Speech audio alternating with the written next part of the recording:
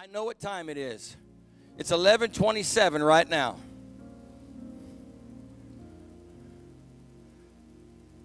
But 2 or 3 months ago, God laid this on my heart. I'm not even going to dismiss the kids right now.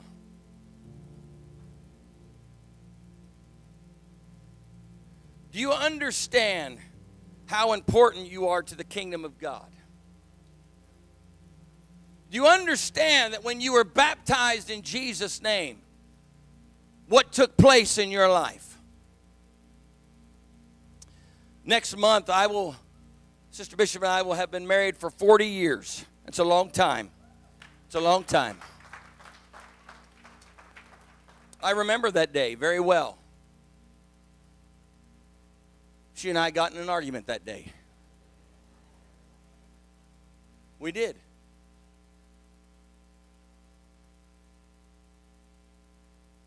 But I will tell you this right now. When I came out of that side prayer room with those men who were with me and my pastor, and we walked up there, and he made the statement, "Who giveth this woman to be married to this man?" And her father said, "Her mother and I, but she wouldn't take on my last name. We wouldn't be married for 40 years. We would not.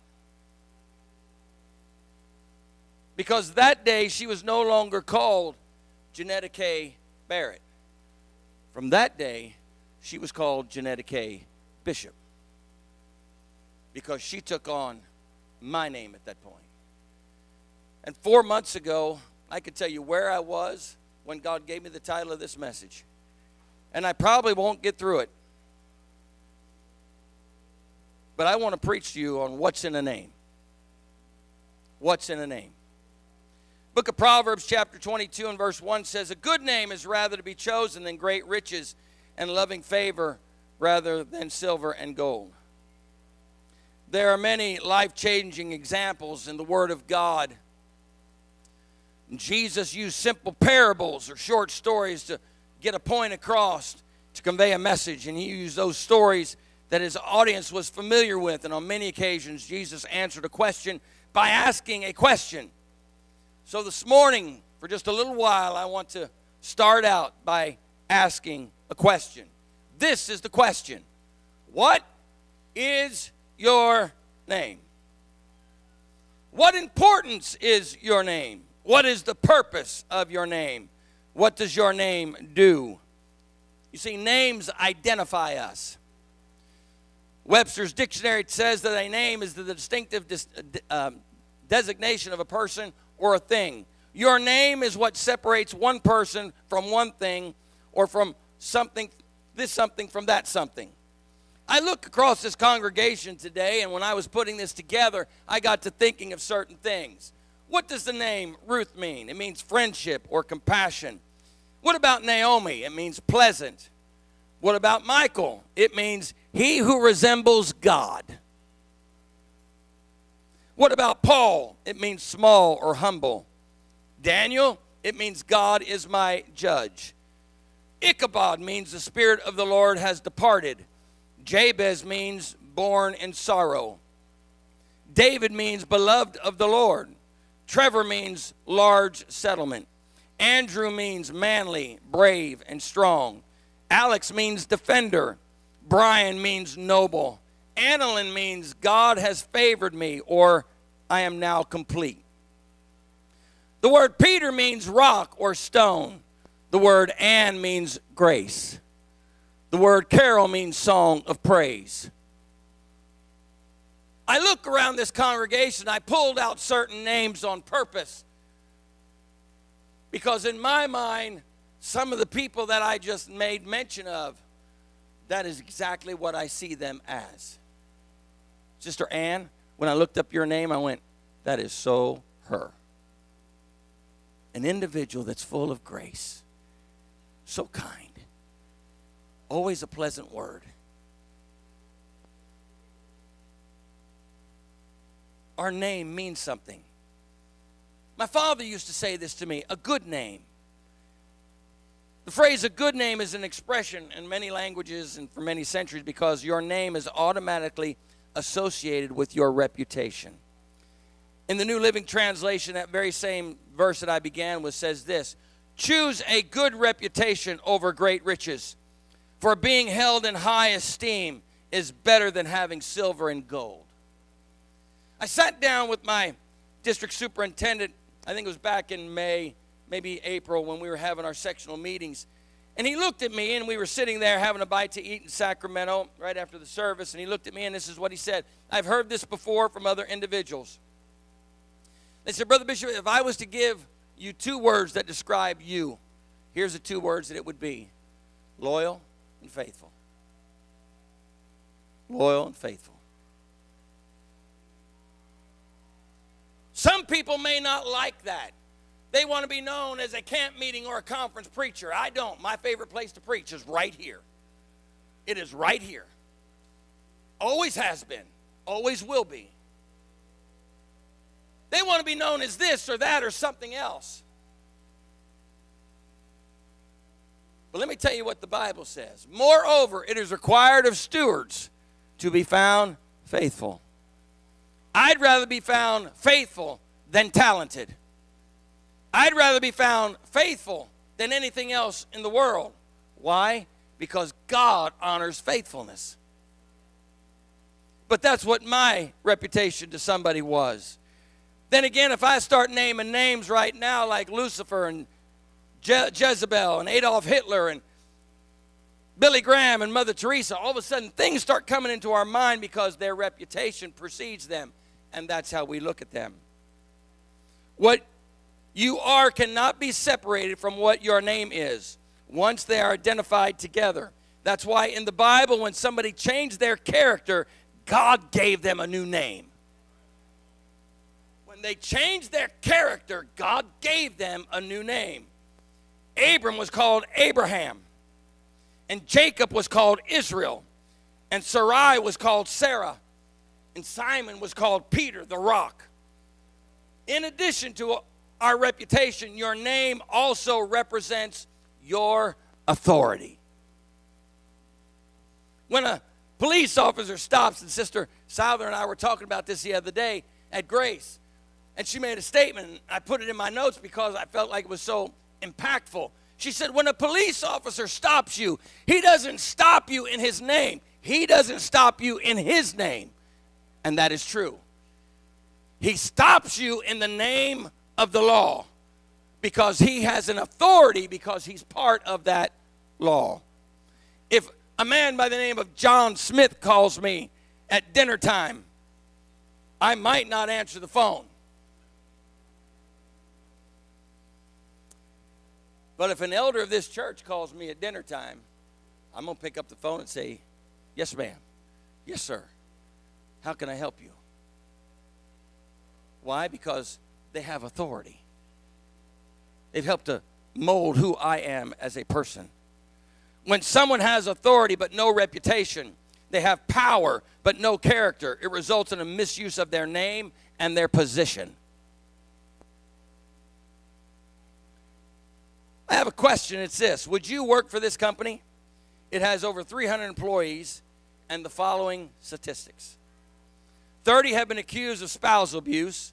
9 have been arrested for fraud. 14 have been accused of writing bad checks. 95 have directly or indirectly bankrupted at least 2 businesses. 4 have done time for assault. 55 cannot get a credit card due to bad credit. 12 have been arrested on drug-related charges. 4 have been arrested for shoplifting. 16 are currently defending lawsuits. 62 have been arrested for drunk driving in the last year. Can you guess what this organization is? You're pretty close to Congress of the United States of America, but it's not our Congress, actually. It's actually the 301 members of the Canadian Parliament, the people who write Canada's laws. But I don't think that would be too far from Congress. Everything that Jesus touched, he utterly transformed. He touched time when he was born into the world. He had a birthday, and that birthday utterly altered the way we measure time. Now, the whole world counts time as BC, or before Christ, or AD, in the year of our Lord. Isn't it ironic that the most arrogant atheist writing a letter to a friend must acknowledge that Jesus Christ altered everything when he dates that letter?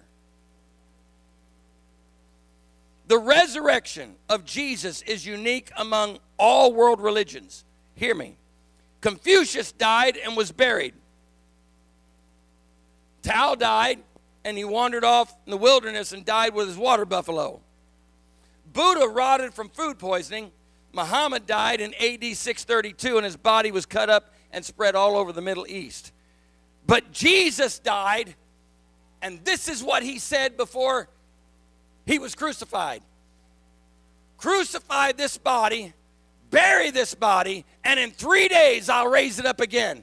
They thought he was talking about the physical temple. He was talking about his own temple, the temple of himself. He said, bury me and I promise you this, I won't stay in the tomb. Bury me and I promise you this, I'll roll that thing away because in 3 days I'll come out of it. He's the only one who ever rose from the dead. He's the only one who came out of death, hell, and the grave and was victorious.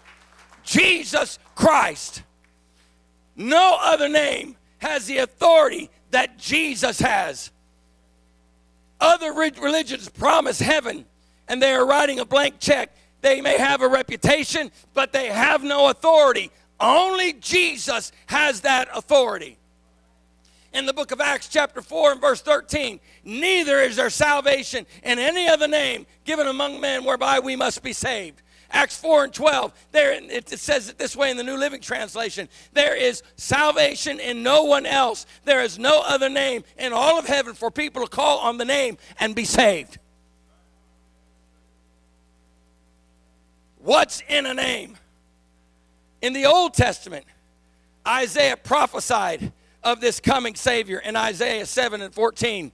Therefore the Lord himself shall give you a sign. Behold, a virgin shall conceive and bear a son and call his name Emmanuel. You need to look at that. Shall call his name Emmanuel. If Mary's son was called Emmanuel, why did she call him Jesus? Because this means the same thing. Emmanuel means God with us, and Jesus means Jehovah saves. Where God dwells, God saves. And there are people that are in here this morning, and you've been baptized in Jesus' name, and you've been filled with the Holy Ghost. But it's not just being baptized in Jesus' name. When you got baptized in Jesus' name, you got buried with him in baptism to rise in newness of life. You have authority in your life because you have the name of Jesus applied to your life. Wherever Jesus dwells, he brings salvation. The list is endless. He walks underneath the tree and looks up and says, come on down today, Zacchaeus, because we're having lunch today. Blind Bartimaeus starts crying, and Jesus stops everything. He looks at a tomb that Lazarus is in and says, Lazarus, come forth. He touches Mary Magdalene, full of devils, demoniac from the Gadarenes, the Samaritan woman at the well, Matthew the tax collector, the widow's son of Nain, the servant of the Roman centurion, the woman with the issue of blood, 10 lepers, the blind, the deaf, the lame. The list is endless. Everywhere that Jesus went, Jesus was touching somebody and transforming their lives.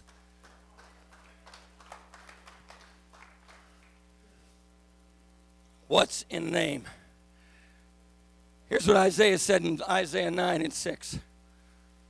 For unto us a child is born, and unto us a son is given, and the government shall be upon his shoulders, and his name shall be called Wonderful, Counselor, the Mighty God, the Everlasting Father, the Prince of Peace. What are his qualifications? And what is his resume? Personality, perfectly balanced. He's wonderful. Education, knows all things. He's the counselor. Nationality, rules all nations. He's the mighty God. Work experience, creator. He's the everlasting Father. And skills, reconciliation, he's the Prince of Peace. Nobody else can do what Jesus has done. Nobody else has ever done what Jesus has done. What's in a name? Well, where do we use the authority of this name? I'm glad that you ask. Because this is not just for a bunch of preachers standing behind a pulpit who get excited because of what God has done in my life. People look at me sometimes, Pastor, why is it that you get so excited? You didn't know me when Jesus saved me. You didn't know me when everybody else walked away from me. You didn't know me when they stuck me in the back of a church that was supposed to love and nurture me. You didn't know me when I was an alcoholic. You didn't know me when I was on my last dime. You didn't know me when I was walking in the gutters picking up pop bottles for money to go get a haircut. You didn't know me when I was shoveling out manure in a horse stall just to eat. But Jesus did. But Jesus did. He knew exactly where I was. And when I got baptized in Jesus' name at the age of 9 years old as a child, something transformed in my life. And that's what I want to finish this message about this morning. I got 15 minutes, and I'm plowing through it. But here it is, right here. You've been baptized in Jesus' name. I want you to raise your hand. Just raise it, right? Most of you have been baptized in Jesus' name. Why? Because there's no other name, Acts chapter 4, given among men whereby we must be saved. Nobody was ever baptized in the titles Father, Son, and Holy Ghost in the New Testament. It's not there. If you find it, I'll give you $1,000, but it's not there. They were always baptized in the name of the Lord Jesus Christ or in Jesus' name. That's how they were baptized. The mode of baptism was changed at the Council of Nicaea when they started baptizing the titles Father, Son, and Holy Ghost. Jesus never said to baptize in the titles Father, Son, and Holy Ghost. He was talking about the descriptive names in Matthew 28:19 of what the Father was. When you seen me, you seen the Father, Jesus said. Talking about the Son, Matthew 1:21. He looked at Mary, and the angel looked at Mary and said, Thou shalt have a son, and call his name Jesus, for he shall save his people from their sins. And the book of John, chapter 14, talking about the Comforter. He said, the Comforter, I send the Comforter in my name. I don't leave you comfortless, but I send it in my name. And in the book of Revelation, who are you going to see sitting on the throne? There's not three gods. There's one God, and his name is Jesus Christ. That's what's in a name. There's power in a name. When we pray, book of John, chapter 14, and whatsoever you shall ask in my name, that will I do, that the Father may be glorified in the Son. And if you ask anything in my name, I will do it. We talk about and we preach about the name. Old Brother Urshan used to make a statement. He used to say this to a bunch of young preachers. He said, if you don't have anything else to preach, preach Jesus. You don't have anything else to preach, preach Jesus, because Jesus is who saves you. A fast song doesn't save you. A nice building doesn't save you. Big bank accounts don't save you. Jesus' name is what saves you. In Luke 4:47, and that repentance and remission of sins should be preached in his name among all nations, beginning at Jerusalem. Why is it that we preach a lot of things, but sometimes we don't bring Jesus into it? I'll take my glasses off, that way I don't see very well. Because some people look at me sideways right now. We know how to shout. We know how to do a lot of things. But I'm going to tell you what, if that shout don't lead you to Jesus, and that Bible study don't lead you to Jesus, and that song don't lead you to Jesus at the foot of the cross, then why are we doing it? Because the song can't save you. Believe it or not, the Bible study can't save you, and the shout can't save you. But when you start preaching Jesus Christ and him crucified and what he did at Calvary, it'll bring people to the altar.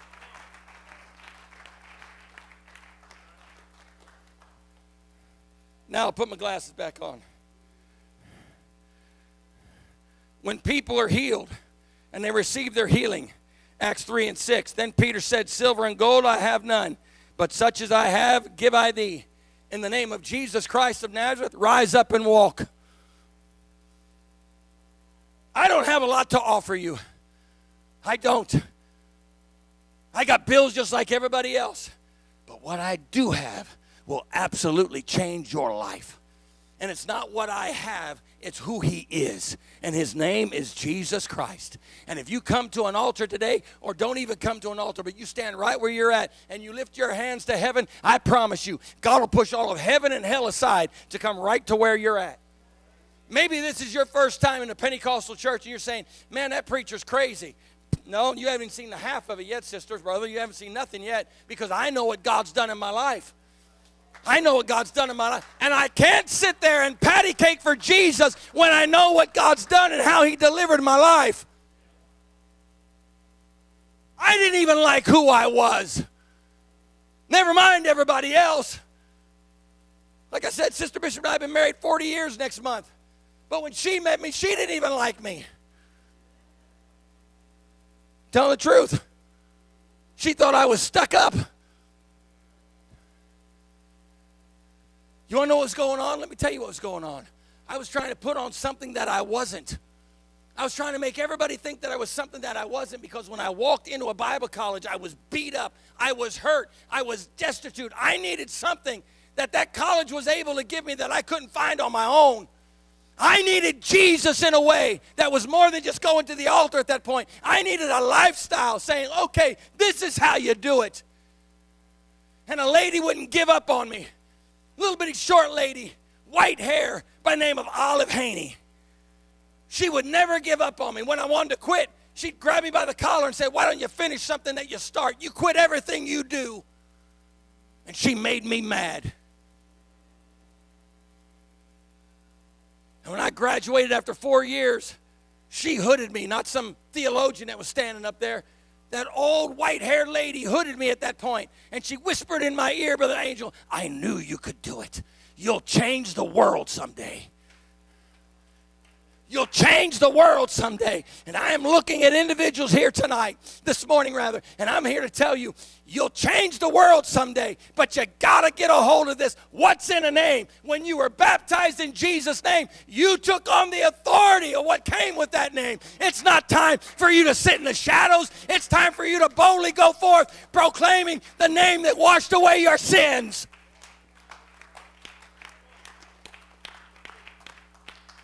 People call me all week long and say, Pastor, such and such is in the hospital. I can't heal them, Brother Tabios. You can't heal them. But I can tell you this, when you walk into that room in confidence and authority because you've been baptized in the name of Jesus and you walk in that authority, I come in the name of Jesus Christ and I lay hands on them. All of a sudden, God walks into the room. I looked at the group of individuals after the meeting last night, and this is what I said to them. I said, when I pray, God answers. I don't know about you, but Papa, when I pray, I'm not being arrogant or facetious or braggadocious, but I know this right now. When Pastor Bishop prays, God answers. He may not answer the way I want him to answer right then. He may say no. He may say yes. He just sometimes, Brother Ron, will look at me and say, just wait. Because God's taking care of a bunch of things up here, and I'm praying right here, and God's dealing with all this up here right now. Can he do it? Yeah, he's God. And sometimes he's looking at me saying, wait, because there's some things he's wanting to put inside of me or things he's wanting to take out of me. When I walk into a hospital, I walk in there in confidence knowing that God is able to do exceedingly abundantly above all that we ask or think, according to the power that worketh within us. And when I lay my hand on somebody's head, I'm expecting all of heaven to come down in that room. Why? Because I walk in the power and the authority of the name of Jesus. And if you've been filled with the Holy Ghost, baptized in his name, then why are you slinking into the shadows when God has given you the authority and the power that he's given every other individual? Why? Because there's power in the name of Jesus.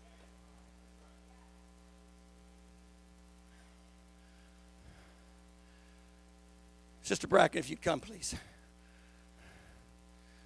When people come to get the Holy Ghost, I'm going to say something right here. It may just cross swords with you. I'm not meaning to do that, but I can prove it by Scripture. I sat down at 6 o'clock every morning in Maryland with my friend, And I looked at my friend and I said, friend, the Holy Ghost is not the gospel. And I thought he was going to choke on his coffee. And he said, what'd you just say? I said, the Holy Ghost is not the gospel. I said, the gospel is the death, burial, and resurrection of Jesus Christ. And when people preach the gospel, which is the death, burial, and resurrection of Jesus Christ, it brings conviction into people's hearts. And if you read the book of Acts, around chapter 3 and chapter 4, they came to Peter in chapter 2, and they said, what do I need to do to be saved? We only stop at Acts 2:38. Then Peter said unto them, repent and be baptized, every one of you, in the name of Jesus Christ for remission of sins, and you shall receive the gift of the Holy Ghost. For the promise is unto you and to your children, to those who are far off, and even as many as the Lord our God shall call. Verse 39. But that's not the gospel. The gospel is the death, burial, and resurrection of Jesus Christ. When they looked at the Apostle Peter, Peter said, he that you crucified is both Lord and Christ.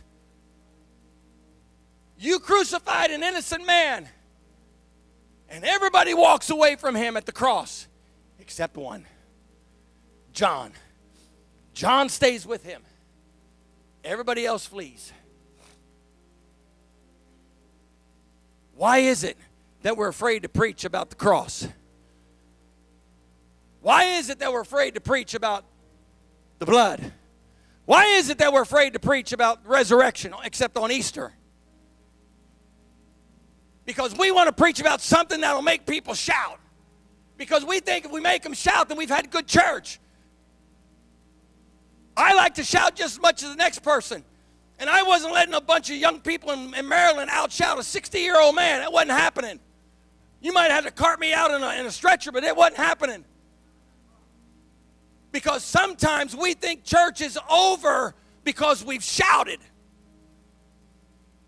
Church is not over until every last individual obeys the gospel and comes to an altar, and the results of the gospel is that they get the baptism of the Holy Ghost and they get baptized in Jesus' name.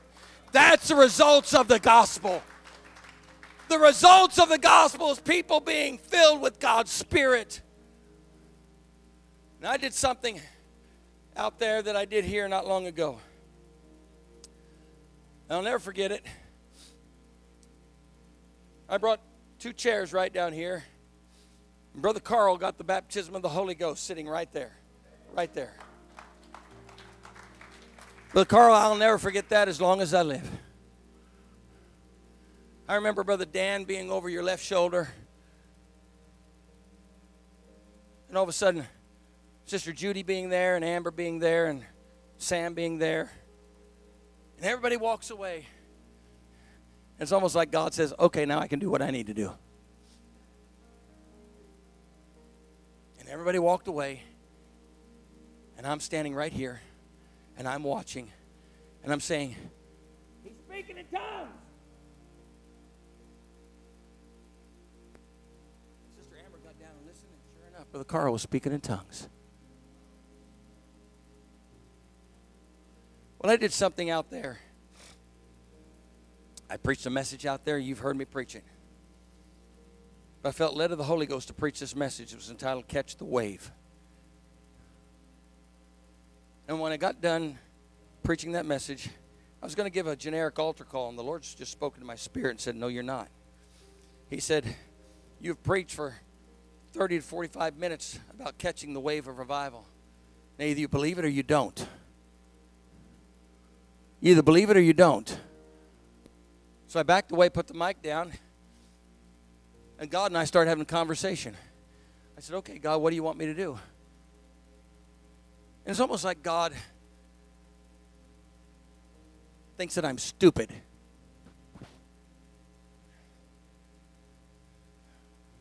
And I said, God, what do you want me to do? And it's like God saying, well, duh.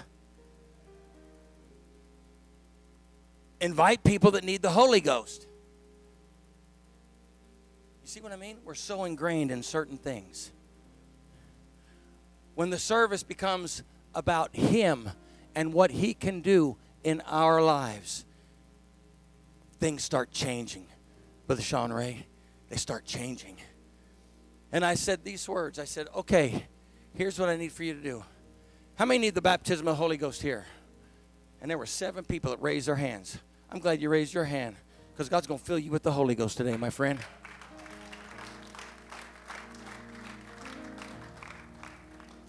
Seven people raised their hand. And I don't like embarrassing people. I've been there before. I've been called out.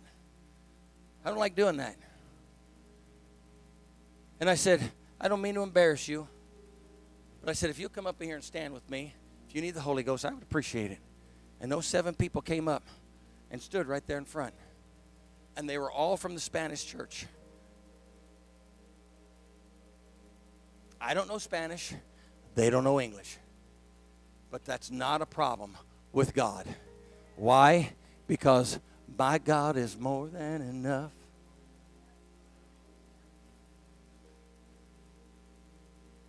And I looked at them and I explained baptism to them. I explained repentance to them. And I told them, I said, let me tell you something right now. Nobody ever got the Holy Ghost without repenting first. And so what I did is I led an entire congregation of 400 into repentance. And we all repented, including the preacher. And when we got done repenting, Brother Scott, boy, I like saying that. I like saying Brother Scott. Because I remember when he got the Holy Ghost not too many weeks ago, standing right there.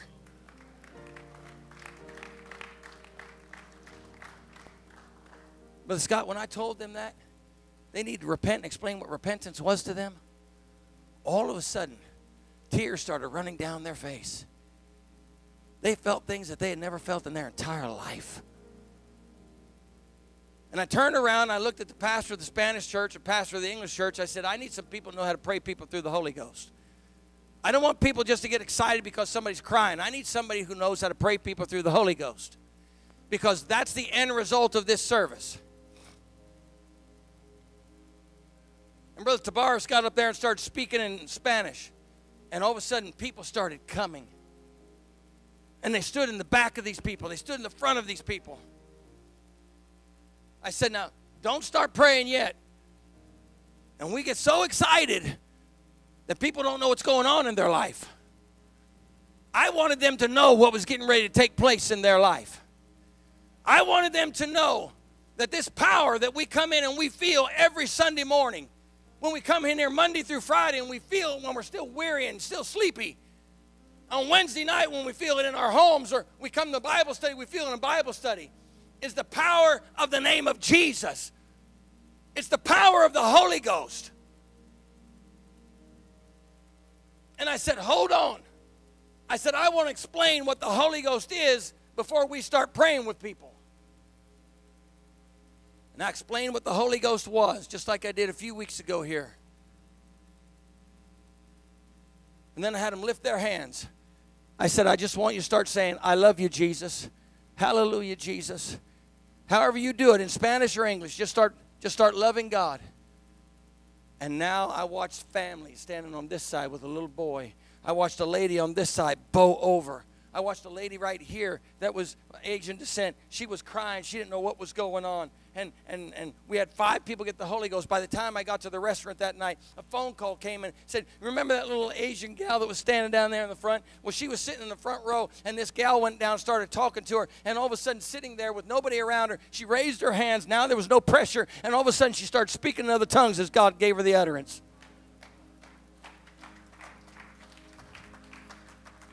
On Sunday morning, I preached a message, and the house was full of people. But there was one family that was there for the first time. I'm not an evangelist. I'm a pastor. That's what I do. That's what God called me to do. But I looked back in the back corner right over here, and as I was given an altar call, the man had his hands raised. His wife was standing over there with her hands down like this. Somebody walked over to her and said, no, just raise your hand. As soon as she raised her hand, she started speaking in other tongues. Just like that. Don't tell me that it's not for us. Don't tell me that it's not for you today. There's power in the name of Jesus when you understand what authority that you have when you use that name. A few weeks ago, Brother Dan Christensen stood right here behind this pulpit. When I was stuck in Las Vegas, literally stuck in Las Vegas, I couldn't get home. He called me. Because what you don't know is a story that was up here and the restoration that took place this time. You don't understand the brokenness of a man and his wife and how he can preach a message like that. And you can only preach messages that you have experienced in your own life. And when he started preaching that message, there's many of you that came to him, and I'm so grateful for you to do that. But you came to him and you thanked him because he preached it out of such passion in his own life. Why? Because he has experienced it. And when you experience something like the baptism of the Holy Ghost and you've been baptized in Jesus' name, there's something that's more than just a name. You walk in that authority. You lay hands of healing down on individuals. You say prayers over individuals. God answers in his name, and you have that authority today. The Bible says we receive salvation in his name. Acts 4:12, Acts 2:38, Acts 19:5. And when they heard this, they were baptized in the name of the Lord Jesus Christ. And I close with this as we stand. In the book of Colossians, chapter 3 and verse 17, it says this, and whatsoever you do in word or deed, do all in the name of Jesus. Do all in the name of Jesus. I don't have time to go into it right now. But someone will look at us sometimes. I've had it happen besides just recently, thinking that we're Jesus only. That's not true. See me after church, I'll explain that to you. But I will tell you this, that when you are baptized in that name, there are things that take place in our life that we never reap the benefits of. We never reap the benefits of because we think it's just for the preacher. We think it's just for certain people in the church.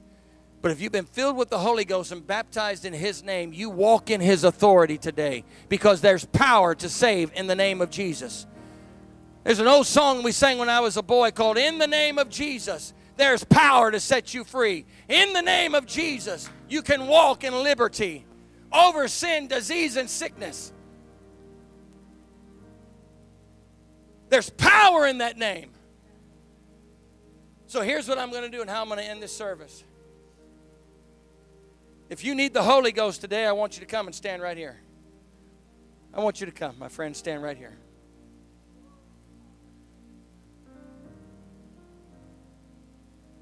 There's not going to be sermonettes for Christianettes.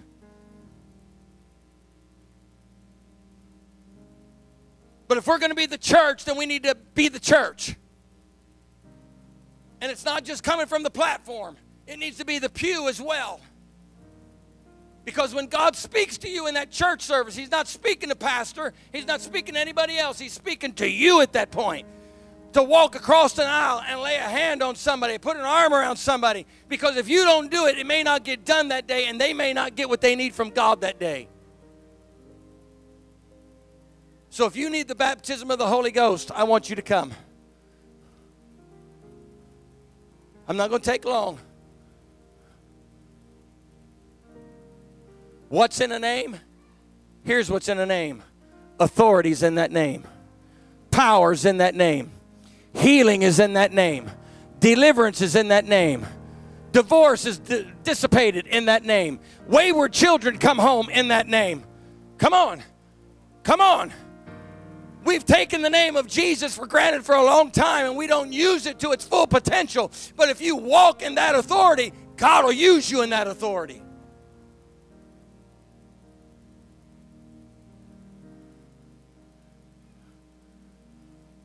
I've got grandkids that need the Holy Ghost. I've got grandkids that need the Holy Ghost. Where's Sister Chrissy at? There she is. Can I tell them what you just told me at shaking hands? That what you did? I think it's so cool. She had a niece. Need to get married. I don't know the niece. I don't know her from Adam, probably. But she had a relationship with her. And that niece said, I'd like for you to marry me. So she went online. I think this is so cool. And she said, I went online and I got my minister's license so I could marry her. And she got her minister's license and she performed the wedding. And some people go, me? I just went, high five. High five. You're saying, you got to be kidding me. No. The last time I checked in the book of Acts, there was an individual by the name of Philip. And Philip was going by an Ethiopian eunuch. And he was in his fancy chariot reading and didn't know what he was reading. And Philip joined him in the chariot and said, you know what this is talking about? This is talking about being baptized. This is talking about being baptized in Jesus' name. And they said, here's water, what doth hinder us? Hey, guess what? Glad you asked. Here's water, what doth hinder us? A few weeks ago, we just baptized Sister Mary. She said, I want to change my life. It's my birthday month and I want to change. There's not a better time to change. There's not a better time for children to get the baptism of the Holy Ghost. Hear me? There's not a better time for kids to get the baptism of the Holy Ghost. There's not a better time for you to receive the baptism of the Holy Ghost, my friend.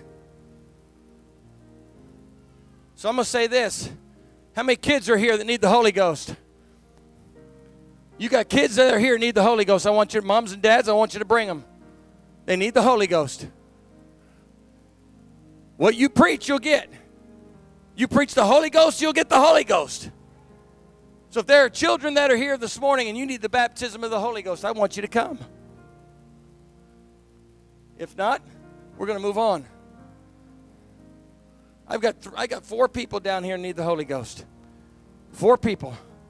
One of the things I loved about our evangelist that was here in first part of July was that he made a connection with everybody in this church, from kids all the way up to seniors. And on a Sunday night, the last service he was here to preach for us, there were kids down in the front. And he was praying for them to receive the baptism of the Holy Ghost. But here's something that I saw that made me equally as excited. It was a man by the name of Carolina and his wife, Alberta. When he saw those kids down there, something happened on the inside of that man. And he was a quiet man sitting over here on the left-hand side, 3 rows from the front. He got out from where he was standing, walked down there. He was laying hands on these kids. I'd never seen him do that before. He was laying hands all over these kids and laying hands on people afterwards. I don't know if he has the Holy Ghost or not, but I will tell you this. Something took place in that service in that man's life. And if something like that can take place in his life, something like that can take place in our life. The Holy Ghost is not something you should be afraid of.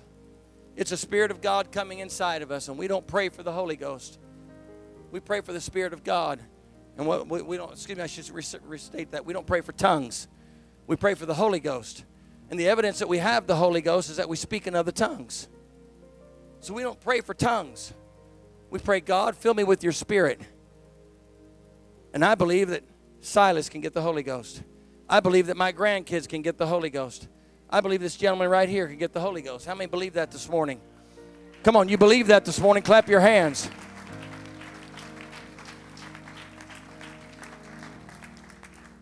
And I'm going to do exactly what I did when I was in Maryland because I feel led of the Holy Ghost to do it. We're all going to repent right now because you can't get the Holy Ghost without repenting. So here's what I want us to do. We're all going to repent, but here's what repentance is. Repentance, and I want the kids to listen to me right now. Repentance is being sorry for your sins. It's saying, God, I want you to forgive me of my sins. And I'm not going to do this no more. It's being a good boy and being a good girl. It's doing what mom and dad tell you to do. Repentance is walking away from the former life that we've had. And I got people up here crying right now, tears running down their face. And so here's what I want us to do. I want us to do this right now. I want everybody in this house, however you want to do it. You can lift your hands, close your eyes, however you want to do it. But I want us all to repent right now. Jesus, we come before you right now. And we ask, God, that you would touch our lives, Lord. God, take out anything that's not like you. We repent this morning, Jesus. We're sorry for our sins, God. Lord Jesus, we ask right now, God, that you would reach down, Lord, and you'd forgive us. Because you said in your word, God, if we would come to you with an open heart, humble heart, God, you would in no wise cast anybody out. And I pray right now, Lord, that you would reach down, God, and you would touch each and every one of these individuals. Lord, the children that are here, my friend that's standing down here right now, Lord, I pray, God, that you would touch them. God, eradicate the sin that's in their life right now. Wash it away, I pray, in the name of Jesus. In the name of Jesus, in the name of Jesus. Hallelujah, hallelujah, hallelujah. I praise you, Lord. I praise you, Lord. Now lift your voice and just thank God for just a moment of what he's done in all of our lives. We lift our voice to you, Lord, and we want to say thank you. Thank you, Lord, for the Spirit. Thank you, Lord, for the Holy Ghost, God. Thank you for touching us, God. There's power in your name, Lord. There's authority in your name. We walk in that name. There's healing in that name, Jesus.